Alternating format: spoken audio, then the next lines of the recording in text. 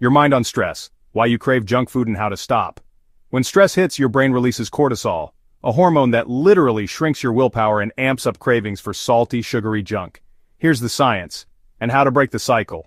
Cortisol dulls your prefrontal cortex, your wise decision maker, by 30%. At the same time, it hyperactivates your amygdala, your brain's panic button, making junk food feel like a lifeline. That quick fix donut? It spikes dopamine but crashes your blood sugar 2 hours later, triggering more cortisol. Now you're stuck in a stress-eating loop. The solution? Mindful eating. Harvard research shows that just 3 deep breaths before eating reactivates your prefrontal cortex. Try this instead. Drink water first. Thirst mimics cravings. Ask, will this fuel or drain me? Creates a pause. Swap chips for dark chocolate. Lowers cortisol 25%.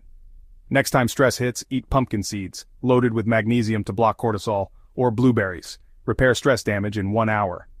Save this video, and follow for more holistic healing hacks.